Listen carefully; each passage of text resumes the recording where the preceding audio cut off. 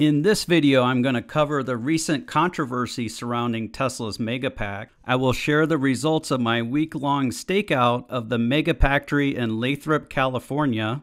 I will cover what Lathrop's current run rate may mean for Tesla financially, and speculate some on the future of the Lathrop Megafactory. Hi, I'm Halter Ferguson. I am a financial advisor, but this is not financial advice.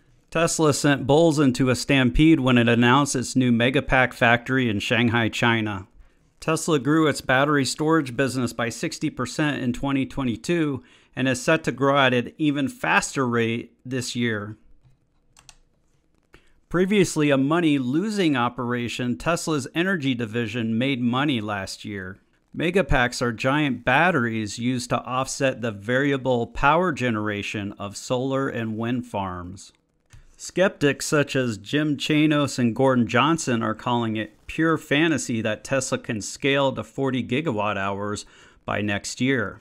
And despite evidence to the contrary, they're saying not a chance that gross margins are as high as 50%.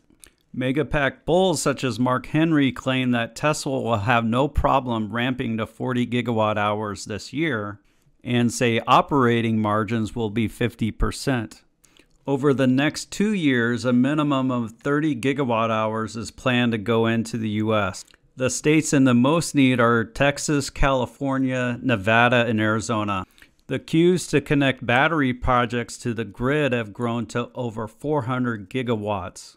The growth of clean energy in China increases its appetite for battery storage.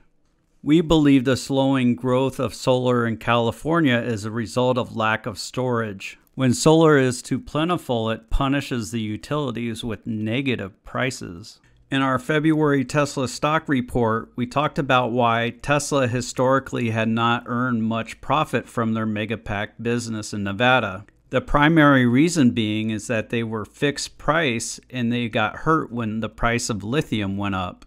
Tesla has meaningfully raised the price of its Megapack and allowed the price to float with the price of lithium. This is why we think earnings before tax margins can be 40%. The need is certainly there. We believe Tesla could recognize 90 gigawatt hours in 2025. With a 40% margin before tax, they could earn $15 billion in profit before tax.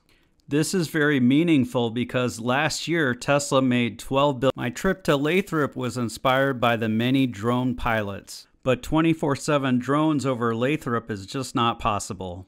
Even satellite imagery would not tell the whole story. I knew that Tesla was making Megapack 2 XL and storing them in the parking lot. How many per day was only a rumor.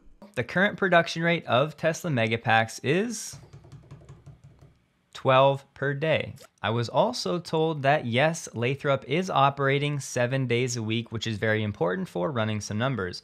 Excited by Electrified's rumor, I traveled to California to see for myself. At first, it was too windy to get a drone shot of the parking lot to get starting figures. 2 Megapacks were waiting on the street while a third one rolled out. Little did we know that Megapacks are a social creature that like to travel together. I was thinking that Dylan's source was on the high side, but this made me second guess myself. It was at 4:15 p.m. Monday, March 14, we were able to get the drone in the sky and get this picture. In order to count the Megafactory's run rate, we had to observe how many left by truck and how many the parking lot grew or shrank by. It turns out there were 67 in the parking lot, just 2 shy. Before I show you the results and share my analysis, I want to talk for a moment to all the rebellionaires who are listening. A rebellionaire is someone who rebelled against Wall Street's cookie-cutter advice and ignored the media's fear, uncertainty, and doubt campaigns to go in heavy on a stock and made millions from it.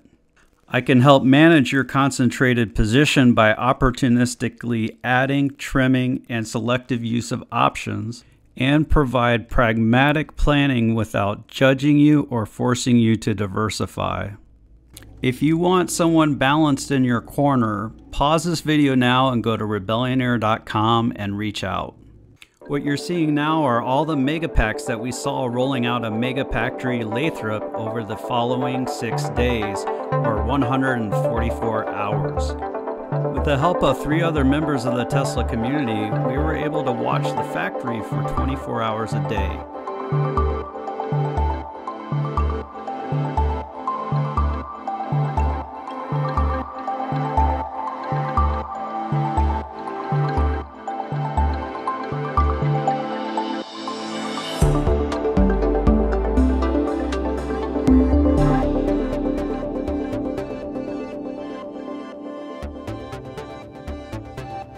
It can be good to be early. On Saturday, this early bird found the worm and took it to its mate.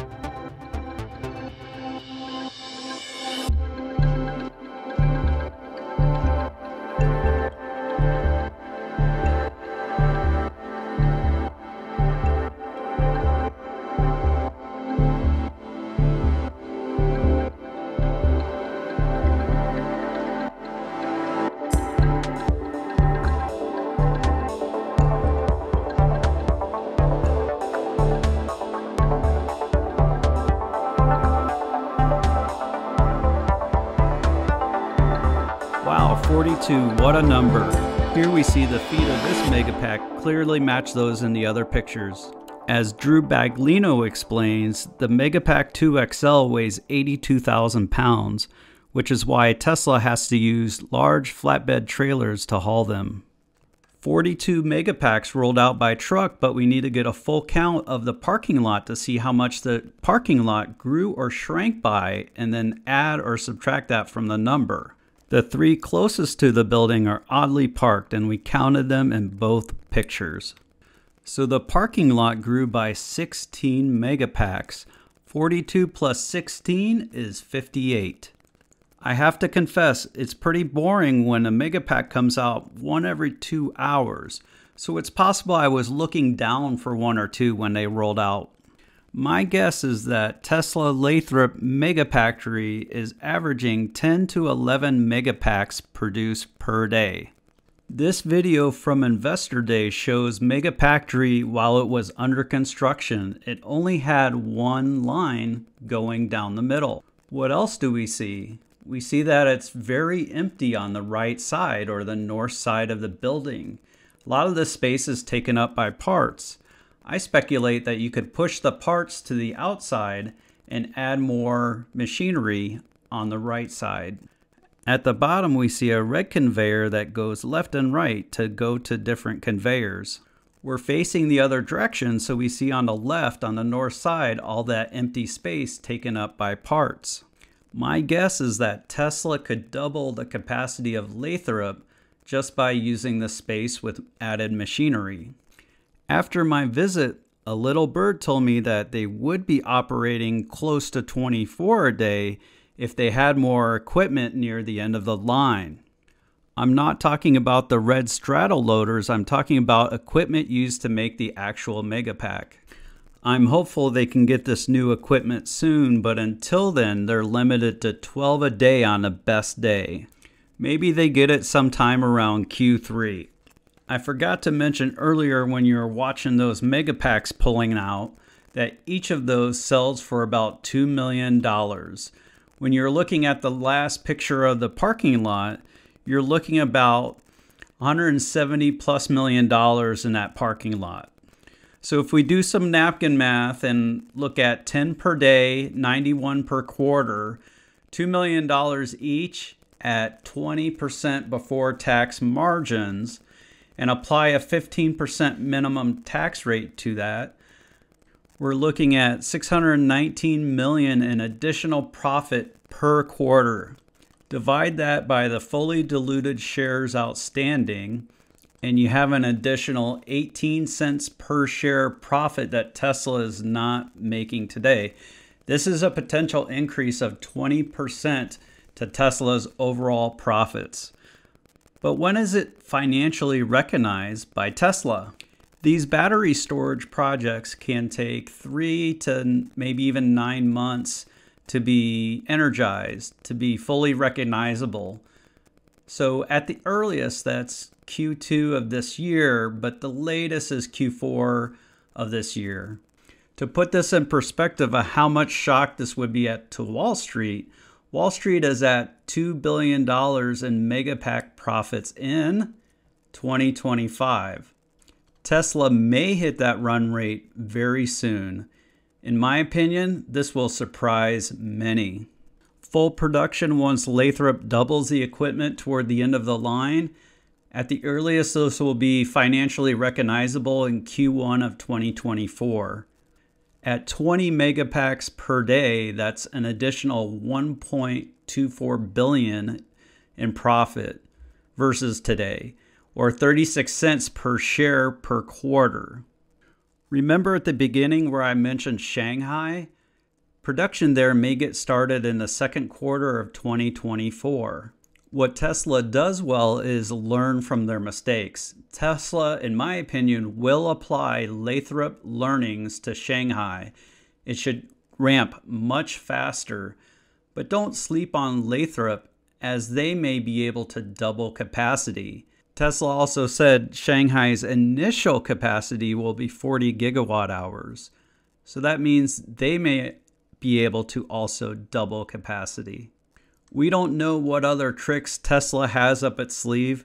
Does it make a megafactory in Mexico or Berlin? We don't know. Sure. It's going to be fun and exciting to watch, but with Tesla, it's never a smooth ride. Jim Chano said the American battery storage market is going to be limited to 7.5 gigawatt hours in 2025. But Lathrop at 10 per day is doing 8 gigawatt hours every 2 quarters.